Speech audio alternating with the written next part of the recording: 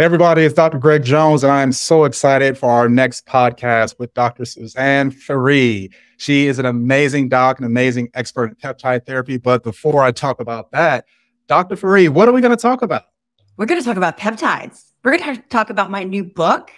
We might talk about some skincare and how to get rid of wrinkles. We might talk about how to grow some hair back, how to get some muscles, how to recover faster from your procedures or surgeries or from injuries. So this podcast is for everyone, because who doesn't have at least one of those things? So we're looking forward to it, and we will see you soon. Peptides, small chains of amino acids that our body uses as signaling molecules, have exploded in popularity over the last few years, revolutionizing the way we lose weight and build muscle and heal from injuries and heal our gut, reduce inflammation, and treat chronic disease. Unfortunately, peptides are not taught in medical school, and it can be really challenging to find a provider who knows peptides, knows how to use them, knows what to look for. And plus, there's so much information on the internet that who knows what to do. In today's podcast, we have a pioneer in the field of peptide therapy. So my guest today, Dr. Suzanne Ferree, is a true pioneer in peptide therapy. She's a senior physician at Biomedical Associates in Atlanta, Georgia, where she specializes in cutting-edge therapies such as bioidentical hormone replacement and peptide therapy and neurotherapy and so much more. Not only that, she is an esteemed professor at Emory University, teaching medical students in the next wave of great doctors.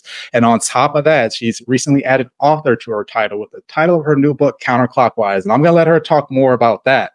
But the book's amazing. And it's a great reference for those who want to know about peptide therapy and know how it really works and how it can help you out. So welcome to the show, Dr. Ferree. Thanks so much, Dr. Jones. So nice to see you. So I always start these shows off with like, how did you get here? Because again, the things I talked about, the bioidentical hormone replacement, the neurotherapy, the peptide therapy, they don't teach this in med school, right? Unless something's changed down there in Atlanta that I don't know about. So how did you get from getting out of med school, getting to residency, and becoming the doctor you are today? Greg, this is probably my biggest point of passion right now is the distance between bench medicine and clinical practice, where there's so much research that's out there on so many different subjects that almost never makes it actually to the clinic or where we actually see patients. And if it does, it's 20 years after the research was started. So having patients, as I'm sure you do, that are sick but don't show up with illness on the typical testing, or that don't respond to typical pharmaceutical therapies. So it came to me both because of patients, but because of my own injury. So patients were coming, they were clearly not well, but they didn't have the classic things, and they didn't respond to classic treatments. So doing research, trying to figure out how do I help them. And then my own injury, this was maybe around 7 years ago, maybe a little bit longer than that, probably 10 now years ago. I was injured and was looking for a way to heal myself. And as I had already been in functional medicine for a period of time, I went to a conference for A4M. And at the conference, I attended one of the smaller venues where I heard someone speak about growth factor, which is one of the peptides that our bodies naturally make. And that is involved in the repair process. It's released at the site of an injury and allows for repair. So someone smarter than me was able to take that and extend the life of it so it could be injected and used in the body to allow for repair, especially as we age. We don't make these peptides quite as much.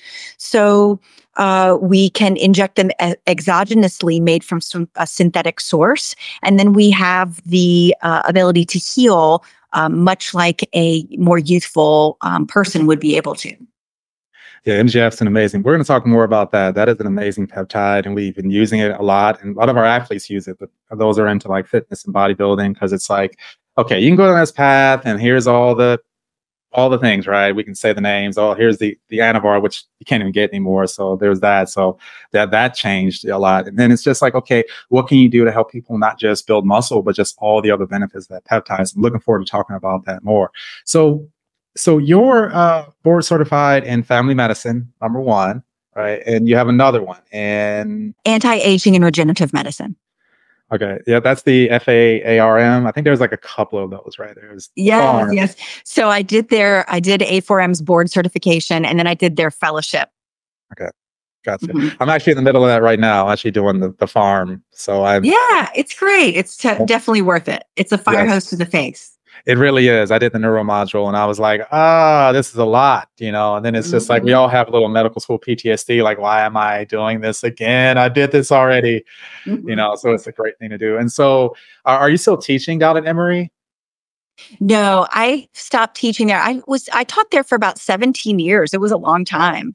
And stopped teaching a couple of years ago when my practice got a lot smaller. I went from taking insurance to no longer taking insurance. And I just didn't have enough patience to keep the students coming. But I taught for them for a long time. And so that's great because now you probably see some of those docs now. Do you ever see them at the conferences? Like some of the, Yes, it's so fun. that's got to be really Mhm. cool. So let's kind of circle back to peptide therapy. So you got your introduction at an A4M conference and learn about it there. So how long have you been doing peptides in your practice?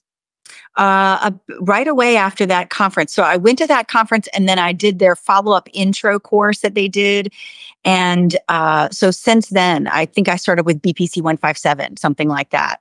Thymosin alpha 1, something simple, just to get my foot in the door, and started just treating patients as best I could. BPC 157, because it was oral, was an easy one to start with. And who doesn't have patients that have gut problems? I mean, almost everything starts with the gut. So that's an easy start. Mhm. Indeed, indeed. Okay. Well, awesome. So this is the fun part is now we get to talk about peptide therapy in detail. I've been looking forward to this, and we got a lot to do. And I know we got a little bit of time, but we're going to make this amazing, like we said before the show. So I'm going to ask you the simple question. I'm sure that you have answered a million trillion times, and it's going to be in the book. We'll talk about the book as well. But when you got the patient in front of you, they're just meeting you. They're like, "Oh my God, I got this things going on. Traditional medicine's not working." And then you're like, well, I got something for you. I got these peptides. And just in case they have been living under a medical rock and they're like, peptides, what's that? How do you answer that question? So I will tell them, think about a chicken breast. This is made of protein, right? And everyone knows that. And so proteins are strings of amino acids. This is building blocks of your body, strings of amino acids that are greater than 150 amino acids in length. In your body, those proteins are broken down. We know that. That makes sense. You think about eating and digestion. Those proteins are broken down into smaller fragments that have their own jobs. And those smaller fragments, if they're between 50 and 150 amino acids, we call them polypeptides. If they're under 50 amino acids, we call them peptides. If they're under 4 amino acids, we call them bioregulator peptides.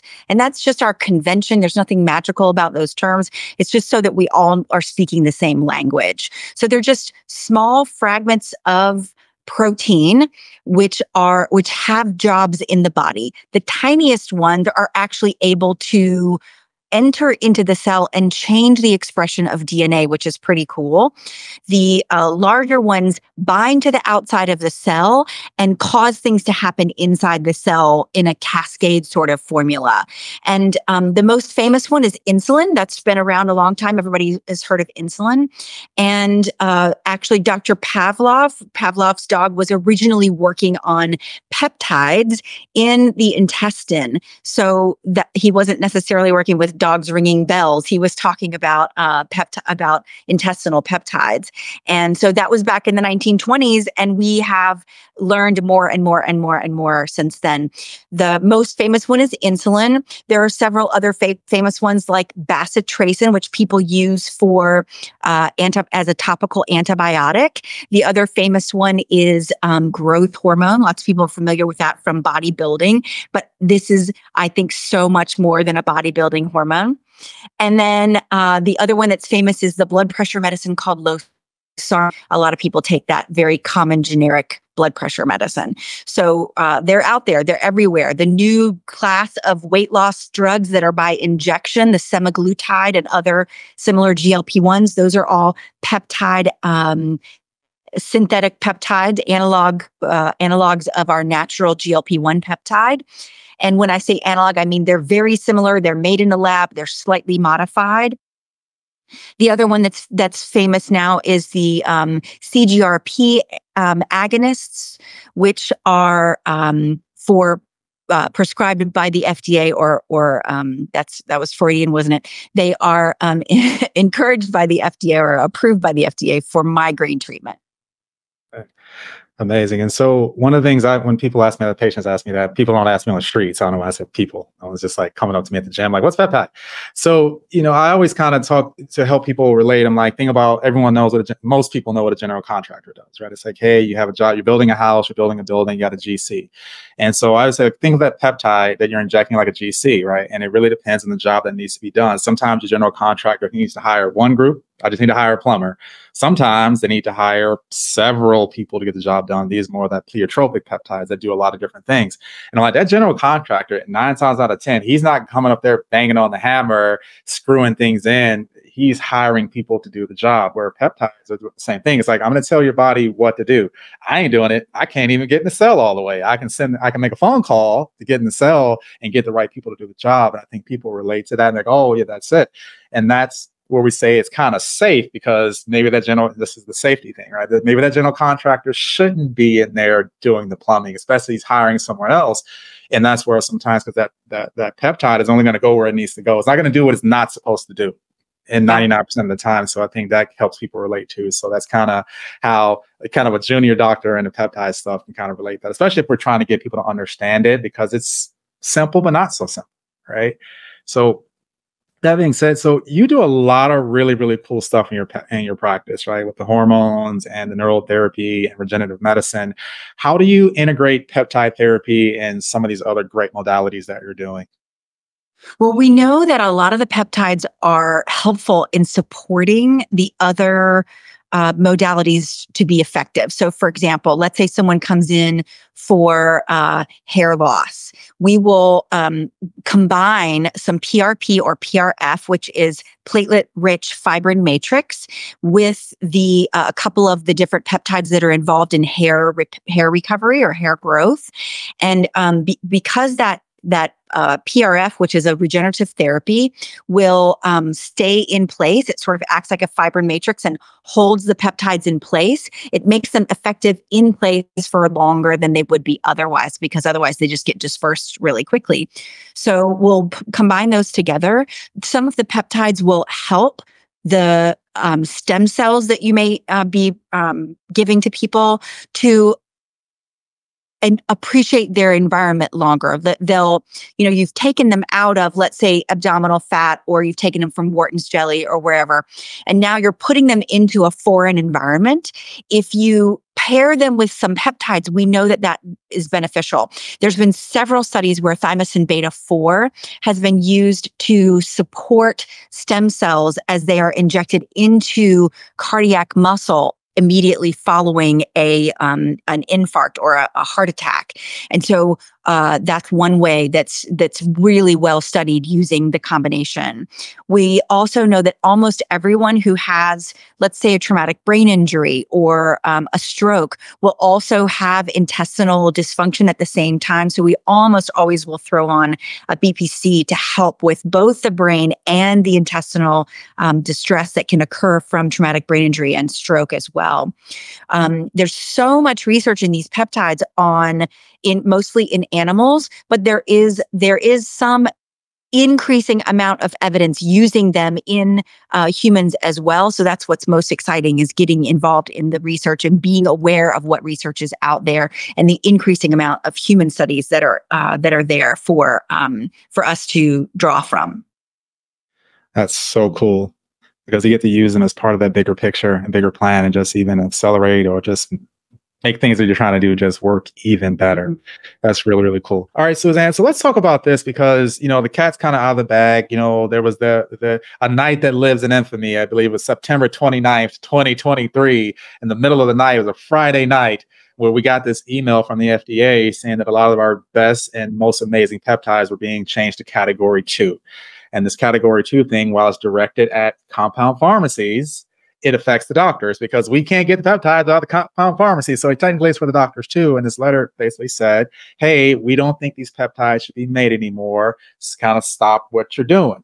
Right. And there's been a lot of energy going on about this. So peptides are in a really, really interesting state right now where a lot of patients are confused because they're calling the doctor like, oh my God, they're banned. Can I get them anymore? What do we do? And we have to kind of talk people off the ledge. So, hey, this is where we are right now. So from your perspective, where are we with the current state of peptide therapy? So I think the first thing that we need to realize is when patients are coming back to us really pushing back, we have to talk to them about what's the reason why they're pushing back and what is their fear, what is their concern, what do they need from us. So rather than immediately becoming defensive, I think the most important thing is to engage them in what does the patient really need from us around this. Is it more information? Is it a different option? Are they just, they're done, they are not interested at all, let's stop this altogether? Because I think we need to honor whatever their experience is and whatever their fears are. At the same time, I think we need to be people who educate. And so what we need to understand about this is that the compounding pharmacies what's happened is they've been told they're no longer allowed to compound them. That doesn't necessarily mean that they are banned because they're not safe. That's not something that's come up. That's not a problem, or something that we know about. This isn't because they are under, they've given people side effects or problems. There's a lot of possible reasons why this is happening. And I could certainly give you my opinion or my conjecture that is not founded in anything that I know of. It's just what I presume. One of the things we know that's happening is that and we're really grateful for compounding pharmacies for this, is because of the huge shortage that's happened for these weight loss drugs or weight loss peptides that we've been using for several years. Because of the huge shortage, they called on the compounding pharmacies to help with the shortage, and they've really stepped up to the plate. And now, as the pharmaceutical companies are pulling back and saying, hey, we're going to be able to create these, I'm curious about how much that has to play into this decision. I don't know that for sure. And of course, I'm not a member of the FDA to be able to make an intelligent comment about it. But the timing is awfully coincident. Mm-hmm. What I think is really exciting is to watch our compounding pharmacies become so creative, and to see them, the two that I'm sure you use, the same two that I use, or that, I majority use, they are saying, all right, let's pivot and let's find some other peptides that are going to be able to do, because there's thousands and thousands and thousands of peptides. There's no reason we have to be disappointed about the ones that are there. So I think this is the father of ingenuity, and it's kind of exciting to see what we're going to be able to do in the next several years. I mean, all the new peptides that just came out at the A4M conference, that's really exciting. We've got a bunch new that we're rolling out in the conference in the fall. So it's to watch all of these scientists is exciting. Like I was talking about at the beginning, that gap between bench medicine and clinical medicine is shortening. It's decreasing and the FDA has just allowed us to do that. So that's what's exciting. And I'm excited to see what the future holds for our patients. Probably we can come out with better peptides rather than getting stuck with the ones we made all the time. Now we're coming up with new and better things that are going to do more and help our patients better. So in the end, I think it's going to be a win. I think it will be too. And I think what's really interesting is that there are some peptides that I learned about in the beginning when I first started learning about peptides. And it's, oh, this seems really cool. And then it just kind of faded away because, we're even in medicine, we're still the shiny new toy community. Yes. It's like, ooh, look at this shiny new peptide. I forgot all about that. And then now we're kind of being forced to relearn some of these peptides. Like, oh, wait a minute, lorazatide's amazing. And wait a minute, oh, what's this all about? Like, wait, there's tesmorelin. Oh my God, there's samorelin. Anyway, so I don't want to get, so there's things that we just kind of faded away from that are still there, and I'm excited for the future of peptides too. And some of these new ones, which I'm looking at like, wow, the name is different. Wow, this looks just like insert the name of the peptide here and how it works. And so the future is brighter than we like to think it is too. So that was really cool. And thank you for sharing that, because I know like there's a lot of like, we really want to talk about that. But I think we have to, right? Because eventually we're all, because again, the good thing about it is that the pharmacies, like they didn't say, hey, stop. If you got them, they didn't say stop doing it. But if you have them, you're still able to use them. And eventually that's shortening, right? And eventually we're all going to have to pivot. So I think getting that education is getting ahead of it. So thank you for that. So now this is the fun part here. I've been looking forward to this for a while. And a little backstory is that when I was learning peptides and I was sitting at home with my little videos here, because, you know, this is getting my certifications, and I did a lot of the online stuff because I just wasn't in a position to start my practice of travel. And I got all these videos. And Suzanne, Dr. Ferree, was giving some of these lectures like, oh my God, this is so cool. Like, I really like what she's talking about. I'm learning so much. And then I was like, I never thought in 3 or 4 years, we'd be sitting here doing a podcast. So this is cool. So now I get to, because I was virtual, I couldn't raise my hand and say what you're talking about. Now I get to do that. So this is really fun for me. So I really want to kind of focus on 3 areas here, because again, we can talk all day about, when you mention all those great things that peptides do, we can talk about this for hours, literally hours. But for the sake of time, we're going to focus on 3 really cool areas. And I want to start with number 1, healing, because who doesn't get hurt? Who doesn't get in pain? Who doesn't have a nagging injury? Who doesn't have something that, hey, this never healed? This has been bothering me since high school. And peptides have been game changers in healing. So that being said, let's talk about peptides and healing, how they contribute to healing, faster recovery, and all those processes of getting better. So it's pretty exciting. What we're trying to accomplish is allowing the body to go back to sport, whatever that sport is, as quickly as possible. So if you give the cell the energy that it needs, allow it to make its own energy, give it enough mitochondrial strength, the cell can recover and repair on its own. Our bodies have that innate ability. As we age, of course, those abilities decline. And so we lose the ability to make some of these peptides. It's one of the reasons I love testosterone, and testosterone is a growth hormone secretagogue, meaning it helps to secrete your body to make its own growth hormone. This has been a game changer for many of my clients. It is FDA approved to treat HIV-related. It's a condition called lipodystrophy, which is the placement of fat or the growth of fat in unusual places. But we know that if we're increasing growth hormone, we know that we're improving the way that the cell makes and uses energy. We're improving body composition, and we're improving recovery in general. So I love to call these our youth hormones instead of growth hormones, because they really do help to turn back the clock on the way that your DNA expresses other proteins and the way that your cells are able to recover from injury or trauma, or even things like sun damage, pollution, where our cells are better able to handle those because of peptides like this. That's really, really cool. So with that being said, so sometimes I'll have the patient come in and they're like, hey, I got this injury. I want to avoid surgery. I want to do peptides, or I've heard about peptides. Can this help me avoid surgery? And that becomes that kind of that tricky process where it's like, well, let me see your MRI before we start talking, right? Because that's going to be a huge thing. But that being said, with your experience, how often can peptides prevent that surgery, or prevent that person from getting to that point where it's like, I need to go the extreme on getting healed? So it's been pretty exciting to watch being able to do hip, knee, shoulder injections and be able to keep people from having to have surgery. So I had a patient who had avascular necrosis of the hip, which is almost 100% hip replacement surgery. This is where the blood supply to the bone itself retracts in the bone. So the end of the hip bone then begins to die. It doesn't have adequate blood supply. With treatment of this patient, both orally and with some systemic peptides, we were able to get her back to sport with her original hip. We restored blood flow. We were able to get it back. There is MRI change in her hip on the MRI. The radiologist actually called me and said, "What did you do? I've never seen this before."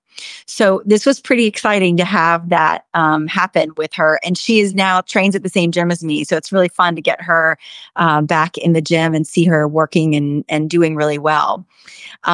Then I've also had several patients with meniscus tears, with ACL damage, and we're able to get them back to their sport. One man I can think of in particular is a not professional, but competitive cyclist. And he's now back to cycling again after treatment with peptides in his joint. His affected joint. I have an 83-year-old who plays golf just for sport, just for fun.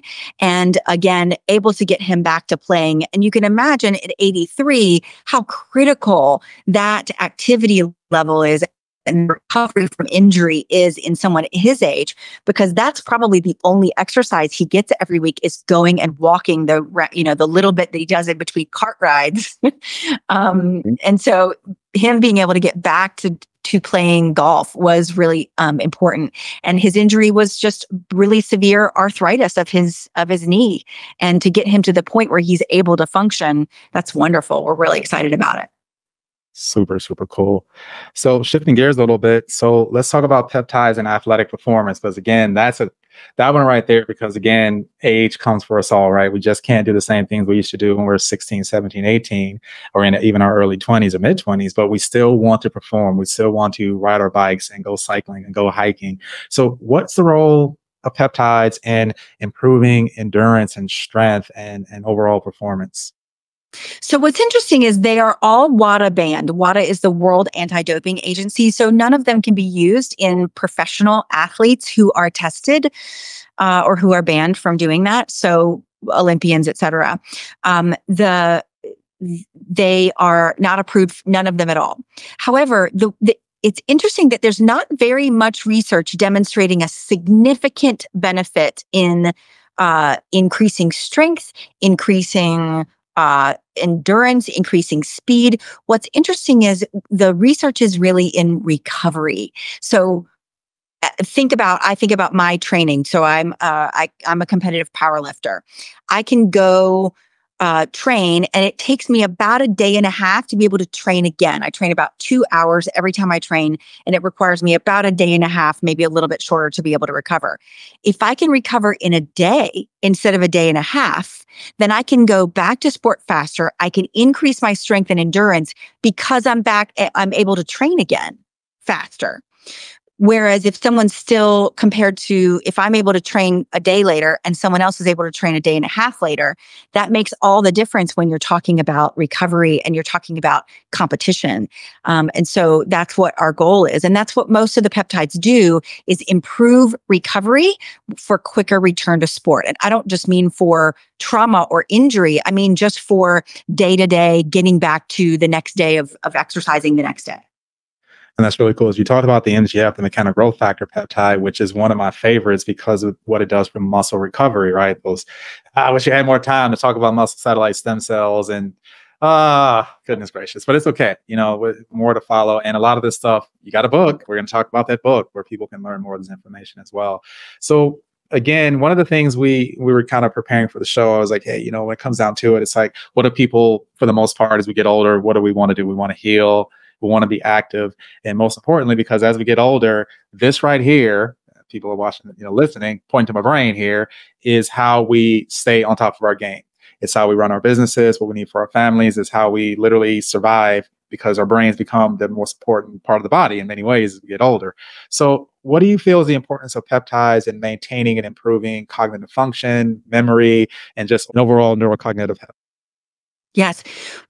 So many of our patients are entrepreneurs who own whatever businesses that are super exciting. They travel the world to do whatever they're doing, and they're really passionate about what they do. And they are in their late 50s, and they want to maintain their cognitive ability to do this big thing in the world that they feel like is huge and that they've become so passionate about. So in order to allow them to support them cognitively, so they can sit in the boardroom, they can be creative, Obviously, peptides are not a panacea. We're going to encourage you regular sleep, eating properly, exercise, managing stress, meditation, prayer, yoga, whatever your thing is, spiritual thing, all the things that are sort of baseline. But if we can add on top of those things, some of the peptides that are for cognition, we can do stacks of them for cognition. There can be such tremendous benefit. And a bunch of us are on a text thread where we were talking the other day about using even some of these GLP-1s for the insulin resistance that can begin to occur in the brain as we age. And so microdosing the GLP-1 peptides for that purpose has been a fascinating conversation. There's some really interesting research that's out there about it. And so this was just the conversation we were all having, geeking out on recent research on cognition and GLP-1s. But there's lots of peptides specifically for that, and they are available. They're still available out there. So it's exciting to be able to use them to help with patients, both in being creative. I have a patient who plays guitar, and he said, I can actually remember the series of chords for the entire song without having to look at the music. I can actually write a new song where I was having trouble before with actually with having some creativity to be able to do that. So it's fun to be able to assist people in getting back to what they really want to do. No, that's really cool because again, as we get older, it's just like, and I always tell patients like, as we get older, I feel like, and me personally, I feel like sometimes it's way easier for me to learn things that I thought were very complex, but then it just doesn't stick. It's like, oh, I got it. It's great. I know it. The next day is like, oh my God, what did I just read? And some of these peptides that we've been working with, and obviously the names are going to change because of the things that are coming out. We were starting to use, because BPC 157, amazing for brain function, and you got your C-links and C-maxes and your dihexas and all these amazing peptides that we're going to have to make our changes from eventually, but they can be amazing. And then finding that right combination of what's best for that person, because that's one of the other really cool things about the art of peptide therapy is that there can be someone that looks just like you, same age as you, power lifter, the whole shebang, and you're going to give that person a peptide like, oh my God, this is world change. The next one's going to be like myth, right? And it's just like, well, we got to look at something else, right? And then you kind of mentioned that panacea thing, and that's what I say this a lot of times, like, man, peptides, this ain't magic. Ain't no magic in this syringe. There's some work that you have to do. I think getting people to understand that, like, you still have to eat healthy, and you still have to sleep, and you still have to manage stress. And I think if you use that, then that's when the magic happens, because you're giving the body the right signals to do its thing. So thanks for sharing that. So I know we got to get you up out of here, but this is the point I really want to get to. You have, and I said it earlier, you added author to your title. Of all the titles you got, so exciting. Now you got author, and the book is called Counterclockwise. And so I want you to brag about this book. It's so fun. Yeah. So I started writing it back in January a year ago. And in the middle of the summer, so I had just finished I did it all on recordings at first. I just finished all the recordings, was ready to start writing it. And my publisher went out of business. So my editor in there was it was a big mess. And so I had to scramble kind of last minute. It was supposed to come out in October, November. Anyway, it is finally out. So this is really exciting for me to have it out there. And part of it, I wanted to write a book that was accessible to patients. There's several books that are out there that are for providers. I get so many questions from patients that I thought, I need to write a book that's both accessible to patients, but also referenced and nuanced for providers, with the goal of allowing providers to be able to speak peptides to their patients. So if you're a provider and you're reading this book, hopefully it will give you ways to talk to patients about what those peptides do. And it will give you ideas of what stacks to use and what dosing to use. This is really geared towards women. This book is geared towards women, although there are several applicable things to men in the book. And so I wanted to, because the dosing in women is slightly different, I wanted to specifically address them. And so it's designed to be read. You don't have to read it cover to cover. You can read one chapter. Let's say all you have is a gut problem. You go to the gut chapter and you read that. You could, if you just have a cognitive deficiency or dysfunction, you can just go to the cognitive chapter. Each chapter builds on the other. And if you read it front to back, you'll see how I think about treating my patients. And I almost always will start with the gut and then the immune system. So you'll see sort of how I think about treating patients and how, the skin care and hair loss are kind of towards the end, as those are the icing on the cake as we get towards making people healthier and healthier. There are lots of deep dives. So if you're really a scientific geek, if you're kind of a biohacker, there's some things in there for you to read. But there's also some higher level, some stories about different patients that I've treated. And I just wanted to make it accessible to everyone.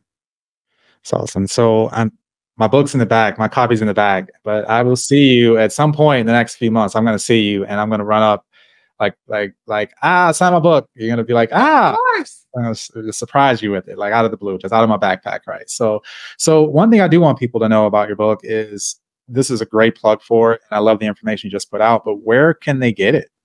On Amazon. Yes, it's available on Amazon. It's available, the Kindle, I guess the Nook version. If you have a Nook, it's available on Barnes & Noble for the Nook version. Okay, awesome.